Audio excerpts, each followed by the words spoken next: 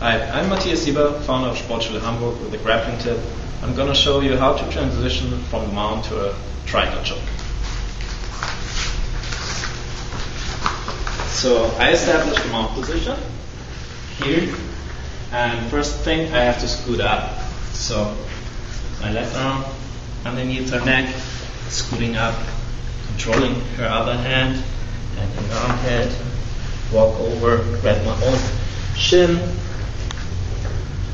and finish with the triangle choke on top. So the mount position is basically an inverted guard position, or meaning a guard position just upside down. So pretty much everything I can do from guard, I can also do from mount.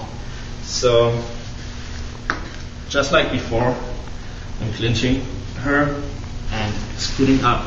My left knee has to be up over the top of her head, controlling the other wrist, and I want to lock my elbow. Now with my foot close to her body, I walk up, up, up, walk over her arm, grab my own shin, slide across, weight is on my right knee, lock in the triangle choke position, and just put weight on her. So one more time. Slide up, control the arm, and an armpit.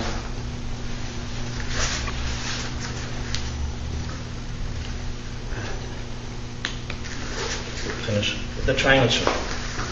I'm Matthias Sieber. This was the mounted triangle choke.